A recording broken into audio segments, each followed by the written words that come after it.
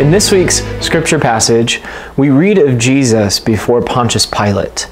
And it's a scene we're all at least somewhat familiar with, as each Sunday when we recite the Nicene Creed at Mass, we profess that he suffered under Pontius Pilate, was crucified, and was buried. The Gospel of John, then, which we read from this week, reveals a lot about that exchange that occurred between Pilate and Jesus during his passion. And in that account, we read Pilate ask Jesus multiple times and in multiple different ways. He asks, "Are you the King of the Jews?" And the passage is laden with irony in the true sense of the term, because here before Jesus, Pilate claimed to have power and authority. The crowds that are there, they profess to have no king but Caesar. And all the while, they're all standing in the presence of the true king and ruler of the entire universe. And Jesus' kingship would be put on full display before them, but they wouldn't even know it. Because his crown would not be a crown of gold or silver, maybe like Pilate's, but it'd be one of thorns. His royal robe would be one of mockery. His throne wouldn't be a golden seat, but it'd be a cross, the very means of his torture and death.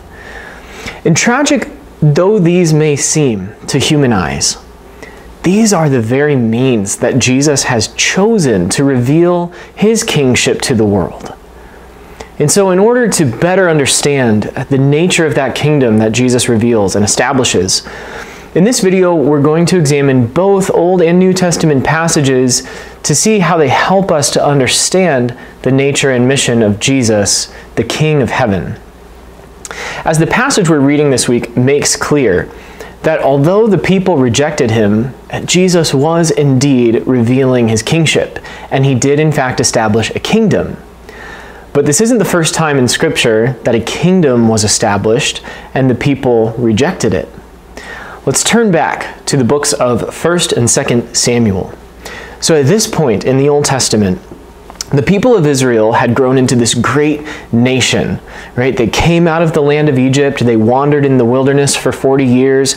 They were established and they settled in the promised land, but they had no one ruling over them. Instead, for a long period of time, they had what we call judges, which we read about in the book of Judges. And these were certain individuals that were called forward by God and tasked with leading the people not only to freedom from political oppression, but from sin and unfaithfulness. And although some, or maybe even most of these judges accomplished that, their accomplishments never lasted long after their deaths. And so as a result, we're left with the tragic ending to the book of Judges, which ends with this line: "In those days there was no king in Israel. Every man did what was right in his own eyes." This is a line that we can all relate to in our own day and age, right? But it's a tragic ending to the story of Judges. And so this lack of faithful leadership eventually leads to this fateful episode between the people of Israel and their last judge, the prophet Samuel, for whom the books of 1st and 2nd Samuel are named. And so in 1 Samuel chapter 8, we read the following: "Then all the elders of Israel gathered together and came to Samuel at Ramah and said to him, 'Behold, you are old, and your sons do not walk in your ways.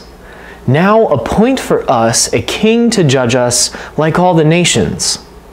But the thing displeased Samuel when they said, 'Give us a king to judge us.' And Samuel prayed to the Lord. And the Lord said to Samuel, 'Obey the voice of the people in all that they say to you.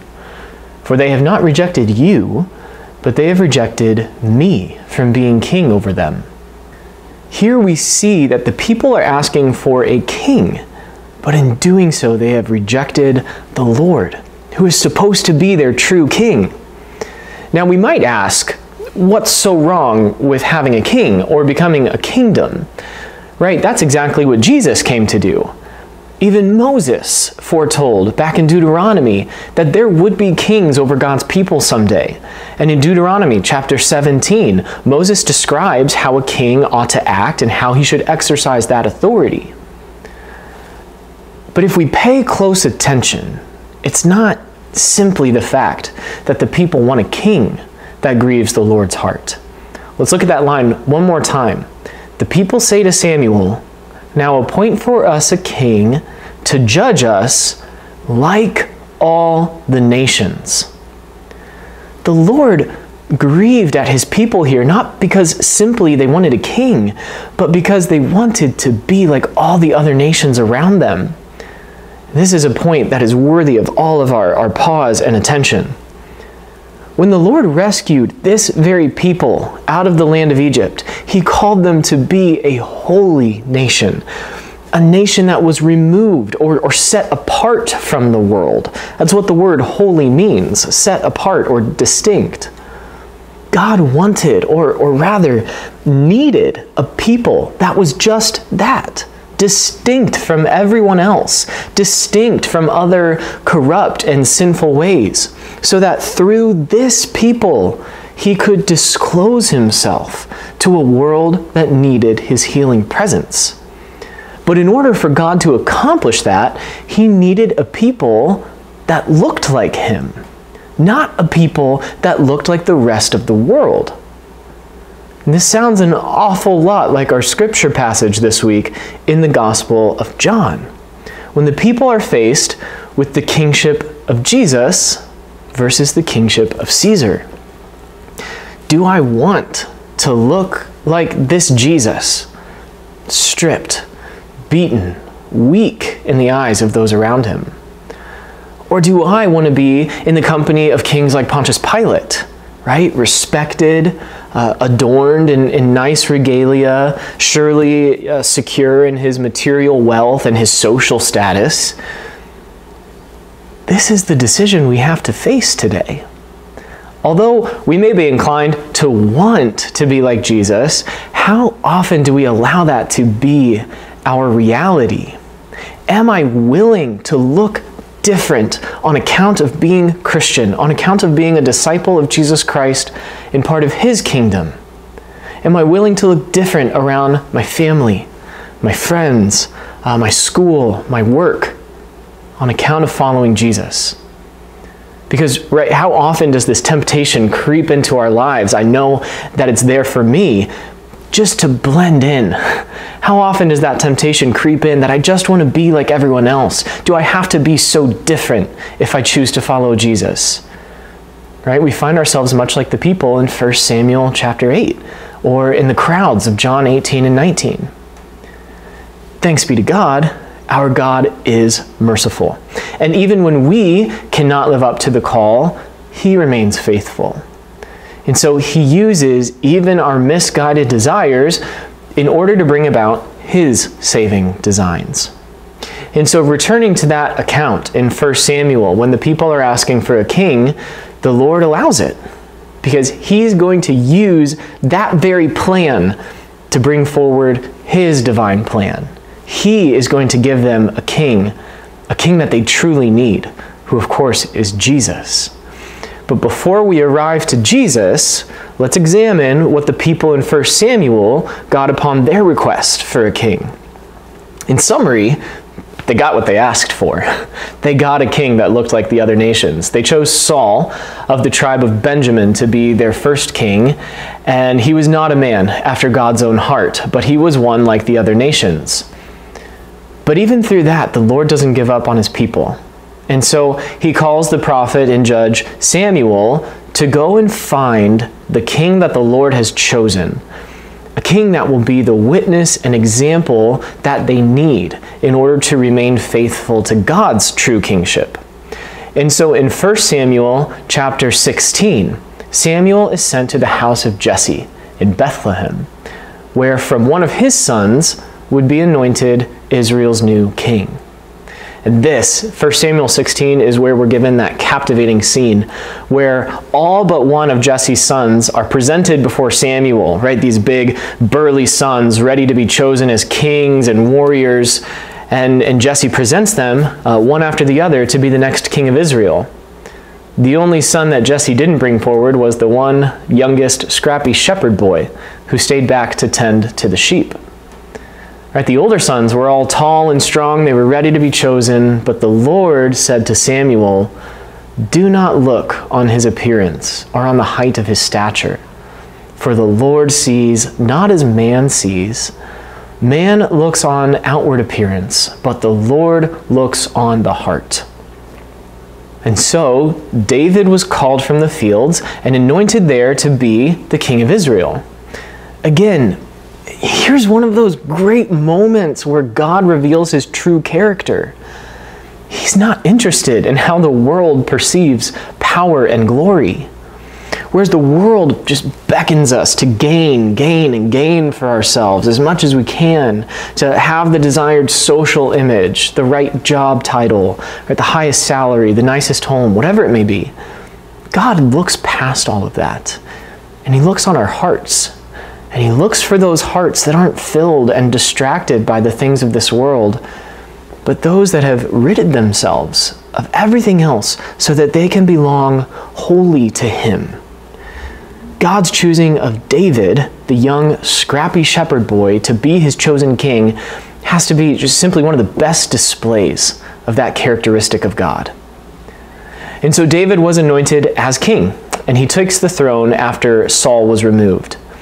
And there's one more passage with King David that we have to look at, and it's in the second book of Samuel, because it's really the passage that sets into motion God's plan and how he's going to save us through Jesus, our King.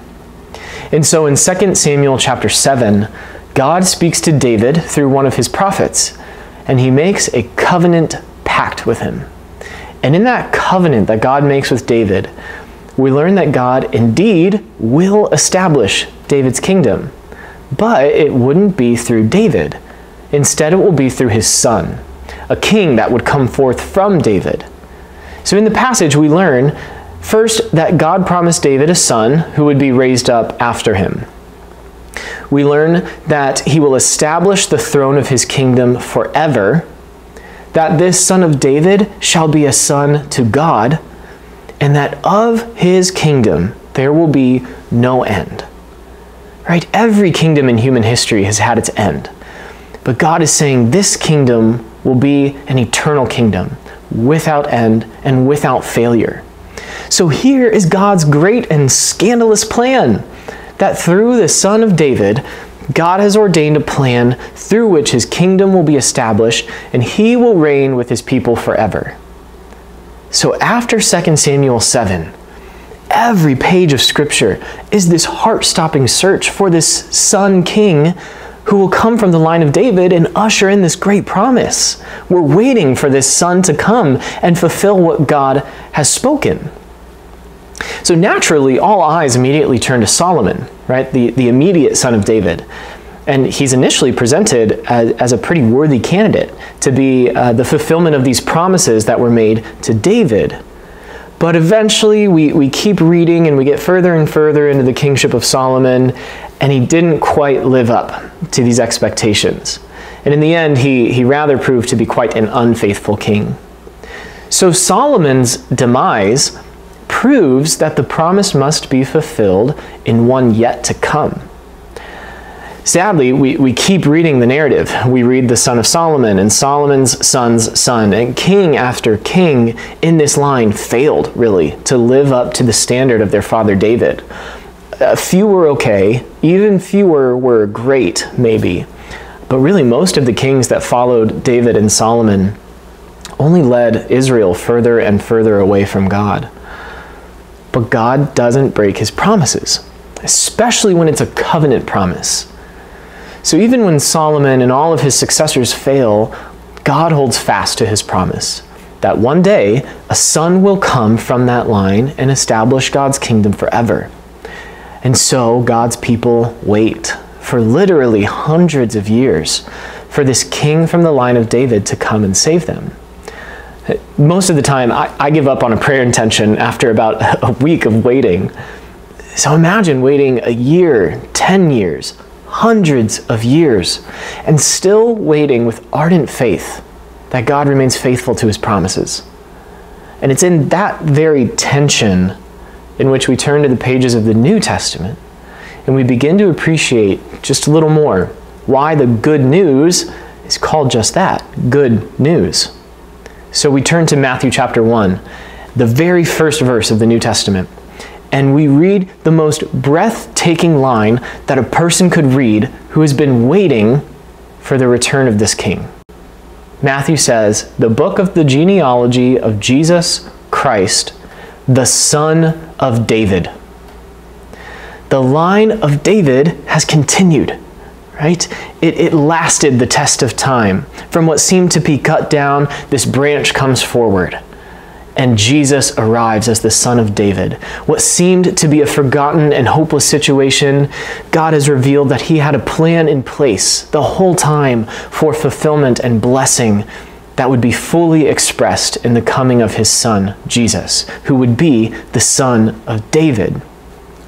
The Gospel of Luke, he likewise preserves this surge of hope, right? First in Gabriel's message to Zechariah, this hope was re-energized for the one to come by the birth announcement of John the Baptist, who would prepare God's people for his coming.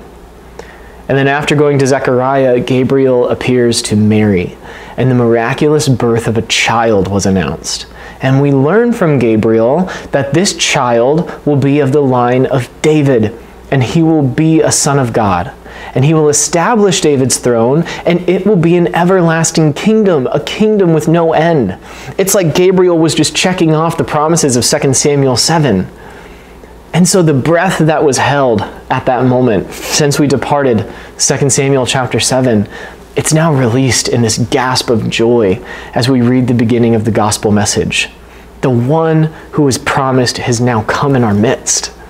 This is why at every Christmas we sing with joy, we sing, "Rejoice, rejoice, Emmanuel has come to thee, O Israel." God has come in the person of Jesus Christ, and he is our long-awaited Savior and King. But as we know, when we read on about what this king does and how he talks about his kingdom, it's quite different than any other kingdom we've known before. Instead of riches, this kingdom will be known by its poverty. Instead of judgment, it will be known by mercy. Instead of being known by the power of its elite, it's going to be known by the purity of its lowly. This kingdom that Jesus establishes is markedly different from the kingdoms of the world. So this is why Jesus himself can tell Pilate in our passage this week. He says, "My kingdom is not of this world." This kingdom that Jesus invites us into is nothing other than Jesus inviting us to take part in his very life, in his own way of living.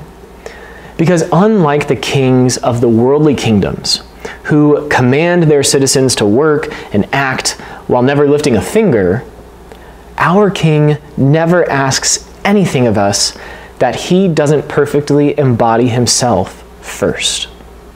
So therefore, our king is a king of poverty. Our king is a king of mercy. He is a king of purity. This is why the guards and soldiers laugh and mock at Jesus' kingship, because it is so starkly different from anything they could have imagined. And from the vantage point of the world, it's laughable, it's detestable. But the paradox is that our true happiness can only be found in this kingdom. Only by way of stripping ourselves from the lures and attachments of this world do we find our most unshakable peace and joy, which comes directly from our King. This very point was so foundational for St. Augustine that he wrote one of his biggest works on this very theme. The work is entitled City of God, and he pens one of his most famous lines about the Christian life.